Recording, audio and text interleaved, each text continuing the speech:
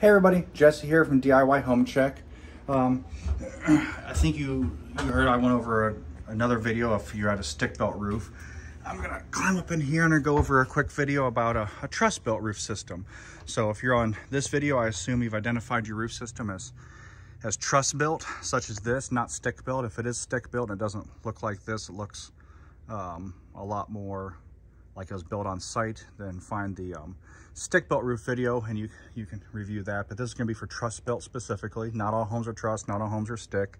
It's region specific, and sometimes in one region they'll have many homes of different types. Anyways, so this is on a truss built.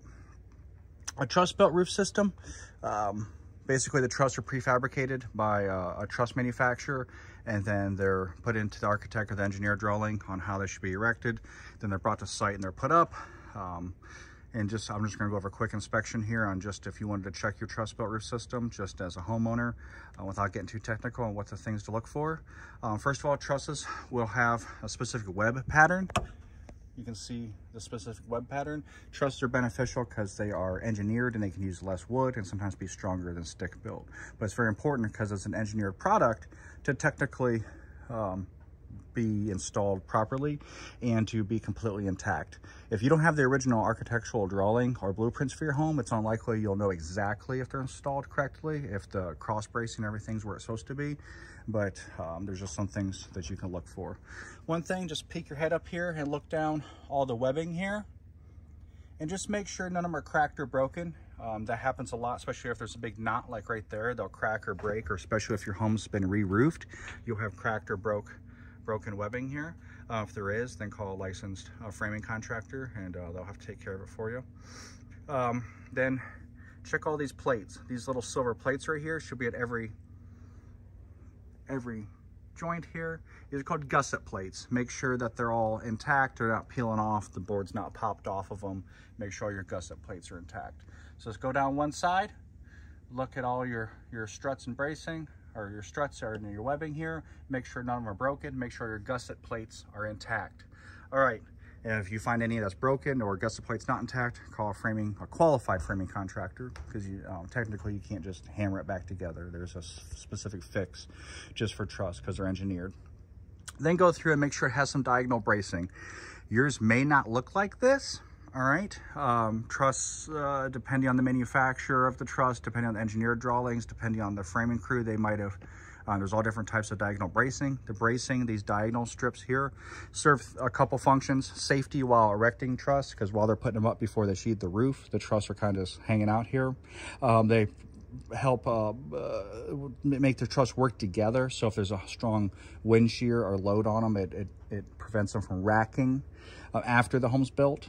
And it just provides for more stability. So you might have blocking up here between the truss. You might have cross diagonal struts and bracing, or bracing like this.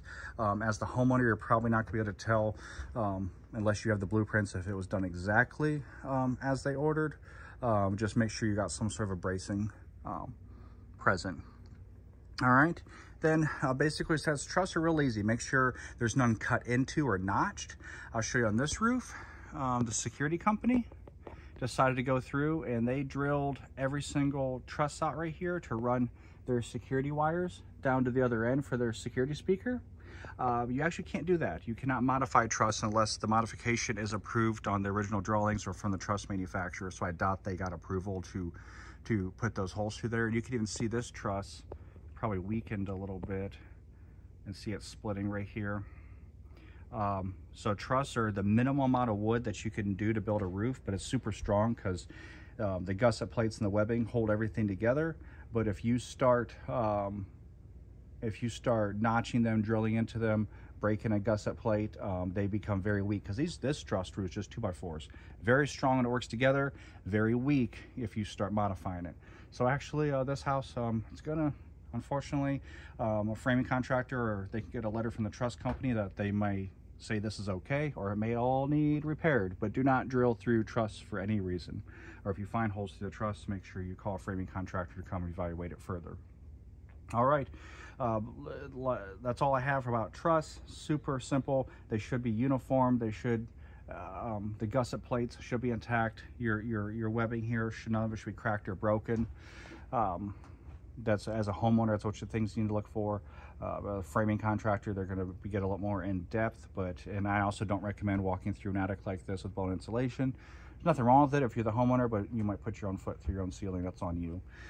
All right, that's all I have. Make sure you check out the other videos and articles just about how to do basic checks on your home, just to make sure what you're being told by contractors is generally right, or they're saying something way off, and just to give your house a checkup every once in a while. All right, if you have any questions, make sure you can always message me on DIYHomecheck.com, DIYHomecheck.com. You all have a great day.